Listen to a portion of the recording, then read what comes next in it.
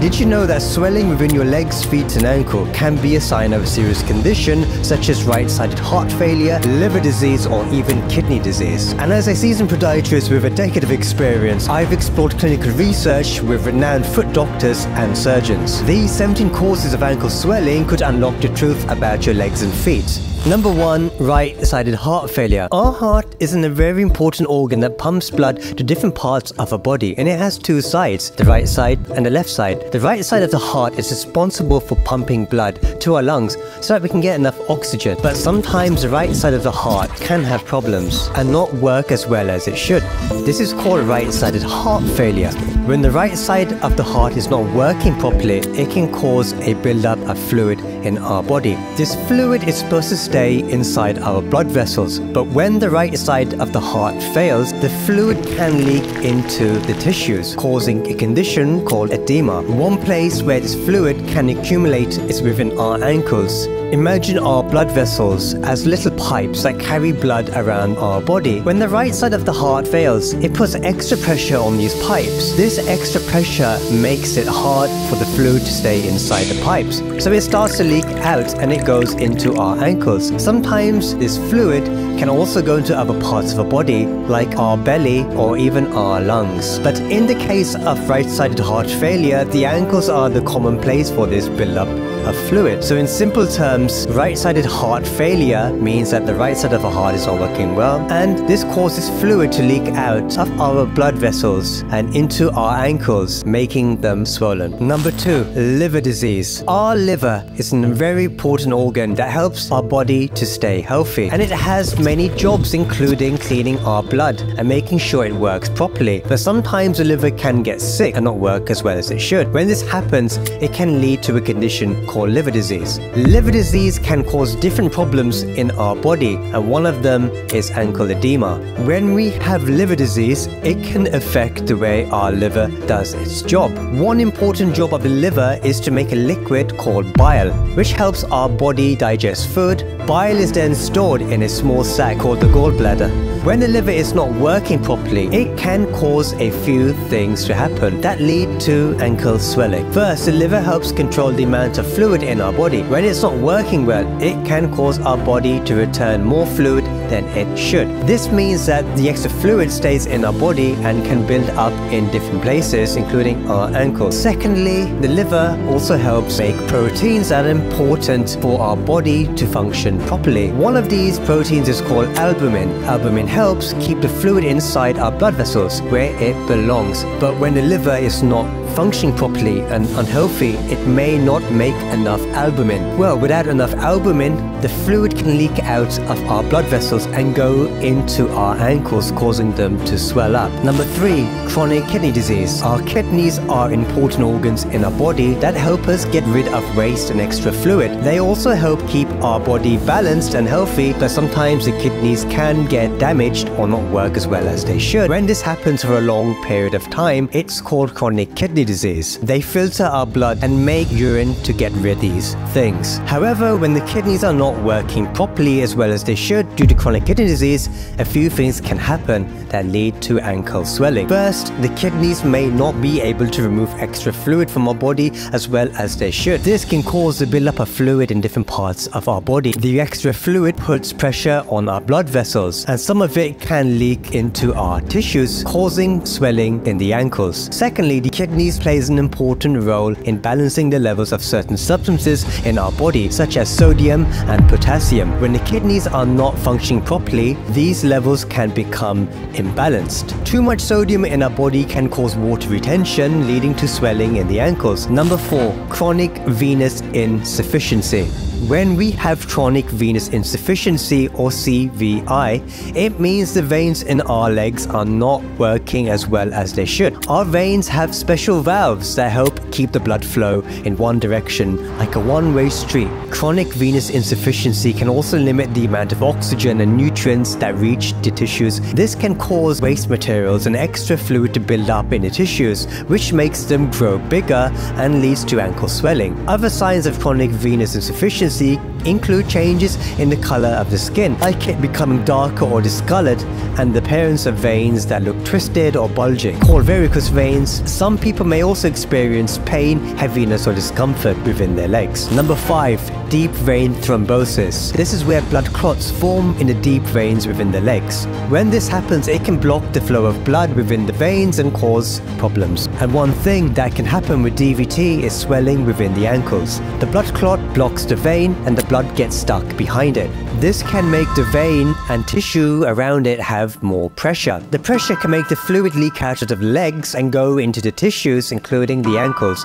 When fluid builds up in the tissues, it can make the ankle swell up and become bigger than usual.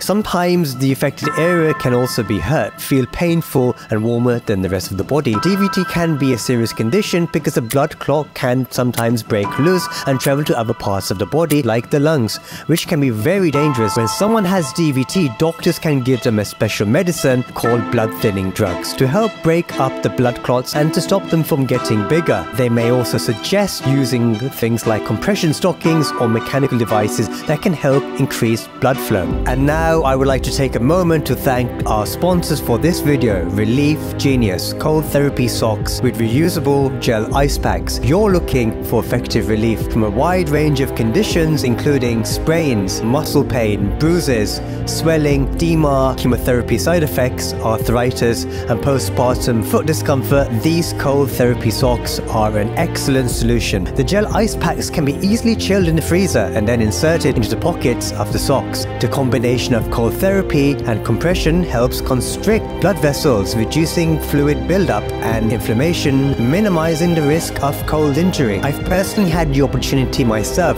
to try out the Relief Genius Cold Therapy Socks on my father-in-law, and I have to say I was extremely impressed with their effectiveness in reducing ankle swelling and providing relief for him. You can find more information about purchasing these socks in the link which is provided in the description below. Number 6. Lymphedema. Lymphedema is a condition that can make parts of our body, such as our legs and arms, swell up.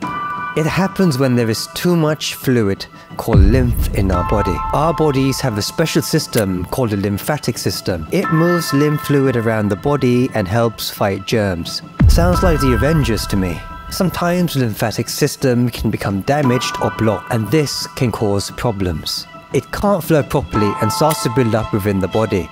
This buildup of fluid is called lymphedema. When lymphedema affects the legs, it can cause ankle swelling. Ankle swelling caused by lymphedema can make it hard to move around and cause discomfort. If lymphedema is not treated, it can cause changes within the skin, like becoming thicker and stiffer. It also increases the chance of getting an infection, and even sores, which are known as ulcers, which are very difficult to heal. Number 7.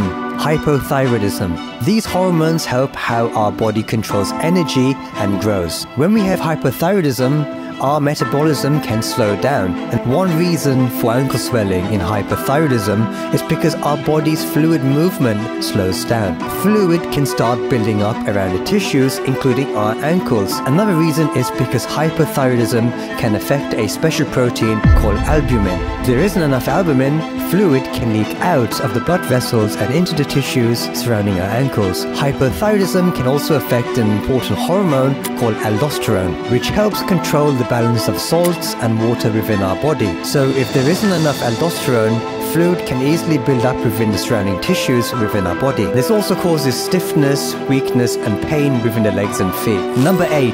Gout. Sounds like get out. Gout is a form of inflammatory arthritis that is very painful. It happens when there are too many urate crystals within our joints. While gout usually affects the big toe, it can also affect other joints such as the ankle. When urate crystals form within the ankle joint, they can trigger an immune response within the body. This response causes the ankle to become inflamed and swollen, making the ankle painful, stiff and hard to move. And when I've seen patients with this condition affecting the ankle, it is extremely painful. Even a sudden movement can cause pain, and usually it subsides within a few days. Certain things can trigger gout attacks, such as eating red meat, seafood, and drinking alcohol. Dehydration, stress, and being sick can also trigger a gout attack. Some people are more likely to get gout if they have high levels of uric acid within their blood. If someone has a gout attack and is affecting the ankle, it's important for them to manage the pain immediately and also to prevent a future occurrence of it. Things like eating healthy food choices, drinking enough water and staying active can make a big difference. Focusing on eliminating triggers is important for preventing a future gout attack. Number 9, arthritis. Arthritis is a condition that can make our joints appear stiff, swollen and painful. There are two types of arthritis: rheumatoid arthritis and osteoarthritis. Rheumatoid arthritis occurs when our body's immune system mistakenly attacks our own joints, causing inflammation which appears to be red, hot and swollen. It's usually symmetrical, meaning that it appears on both ankles, whereas osteoarthritis occurs due to wear and tear of a joint, and it usually only occurs on one side. As a result of wear and tear, this cushioning cartilage starts to wear out, which means that the bones start rubbing with one another. Other things such as injury, overuse and putting too much stress on the ankle joint. These factors can damage the joint over time and cause inflammation, which can lead to swelling within the ankle. Number 10, pregnancy. During pregnancy, a woman's body goes through many changes to support the growing baby. One change that the body undergoes is to produce more blood to give nutrients and oxygen to the baby. This extra blood can put more pressure on the blood vessels within the legs and feet. The growing baby also puts extra pressure on the blood vessels within the legs. This can make it much harder for the blood flow to go back to the heart, especially when the mother is sitting or standing for a long period of time. When blood doesn't flow well, fluid can build up in the tissues around the legs and feet, causing it to appear swollen. There are also special hormones that change during pregnancy. Some of these hormones can make the blood vessels more leaky. This means that the fluid can leak out of the blood vessels and into the tissue, making the ankles and feet swell. Swelling within the legs, feet and ankles is a common and normal part of pregnancy. Many women experience mild to moderate swelling within the legs, feet and ankles, especially as the pregnancy progresses. It is very important for pregnant women to rest, elevate their legs and drink plenty of water to reduce swelling. Remember, swelling during pregnancy is temporary and usually goes away after the baby is born. It's just one of the many changes that happens in a woman's body to help bring a new life into this world. Number 11, pre-eclampsia. This is a serious condition that can happen during pregnancy. Pre-eclampsia is associated with high blood pressure. High blood pressure puts extra stress onto the blood vessels, making it even harder for them to let blood flow through, which can contribute to swelling within the ankles. Ankle swelling is just one sign of pre-eclampsia. Other signs may include protein within the urine, headaches, vision changes, and sudden weight gain. Although pre-eclampsia is a serious condition, doctors and healthcare providers know how to take care of it. They will monitor the mother's health and baby's growth closely. Number 12, cellulitis. Cellulitis is usually a bacterial infection of the skin. It usually occurs when bacteria enters through a portal of entry, such as wounds or cuts. When bacteria gets into the skin, our body's defense system tries to fight them off by sending special cells called white blood cells to the infected area. These cells release chemicals that make the skin red, warm and swollen, which is seen as inflammation, which is the body's natural way of protecting itself from the infection. It also infects the lymphatic vessels. The lymphatic vessels help drain the extra fluid from the tissue. In cellulitis, bacteria can damage these vessels, causing fluid to build up within the ankles, which leads to swelling. The good news is that cellulitis can be treated with a course of antibiotics. Number 13, bursitis. Bursitis is a condition that occurs when small little sacs called bursa that help protect their joints become swollen or irritated. Bursa are like small cushions filled with fluid to reduce friction and help us move smoothly. They are located between the bones, tendons and muscles. Sometimes the bursa can become irritated or injured, such as from activities like running or jumping, or even from an injury like a fall. When this happens, the bursa becomes inflamed, which is known as bursitis. When bursitis affects the ankle, it can cause ankle swelling. The inflammation in the bursa can make extra fluid build up around the ankle, making it look swollen. Bursitis can also cause pain and swelling and difficulty moving the ankle joint. Number 14, Ganglion cyst. A ganglion cyst is a small sac that can form around a tendon or joint around the body, such as the ankle. It is filled with jelly-like fluid. Sometimes a ganglion cyst can press on a nearby tissue and cause swelling. When a ganglion cyst forms near the ankle, it puts pressure on the surrounding tissue and structure, including blood vessels and lymphatic vessels. This pressure can disrupt the normal flow of blood in this area. As a result, the fluid can build up in the tissues around the ankle, leading to swelling or edema. Swelling caused by a ganglion cyst can make the ankle appear larger than usual, feel tight or uncomfortable. It's important to note that ganglion cysts are usually not that harmful and often go away on their own. However, if the swelling persists or becomes worse, it's best to see a doctor for further evaluation and appropriate treatment. Number 15. Medications. Certain medications can affect the way the body regulates fluid balance. For example, certain medications used for treating high blood pressure, such as calcium channel blockers, can cause the blood vessels to become more wider. This can lead to an increase in fluid retention, causing swelling within the ankles. Other medications, such as non-steroidal anti-inflammatory drugs, can also cause fluid retention and impair kidney function, which can also result in ankle swelling. Corticosteroids can also cause ankle swelling because they affect our body's fluid and electrolyte balance. It's important to know that not all medication causes ankle swelling, and it also varies from person to person. If you notice ankle swelling while taking medication, it's crucial that you speak with your doctor. They can evaluate your symptoms and determine if they need to make any adjustments to your medications if needed. Number 16. Overweight. Being overweight can make your ankles swell and become bigger. This is because the extra weight puts a lot of pressure on the ankles and feet. This pressure can make it harder for the fluid and blood within our body to move properly. So usually the fluid builds up and causes ankle swelling. Because being overweight can also affect how the blood flows through our body. This can cause problems with blood circulation, which means the blood doesn't move around as easily. When blood doesn't flow well, fluid gets stuck in the ankles and makes them swell. Sometimes being overweight can also lead to other health conditions such as diabetes or heart disease. These conditions make it more likely for the ankles to swell up. Number 17. Injury. Sometimes when we get injured or hurt our ankle, it can cause swelling to build up in that area.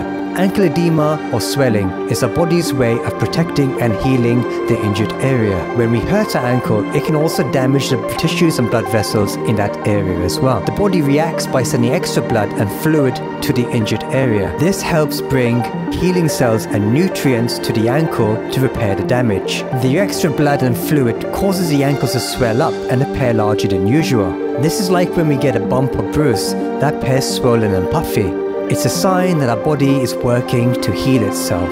The swelling might make it harder to move the ankle, and it can feel uncomfortable and tender. But don't you worry, it's a normal part of the healing process. The swelling usually goes down as the injury gets better. Sometimes, if the injury is more severe, the swelling will last longer. In those instances, it's important to practice RICE, which stands for rest, ice, compression and elevation. I hope you found this video very helpful, and please share this with your friends, family and loved ones so they can also be aware of the various causes of swelling within the legs, feet and ankle. And remember, health is wealth. But this video is incomplete if you don't watch the next video, where I talk about the signs and symptoms of swelling within the ankle, legs and feet. I will see you in the next one.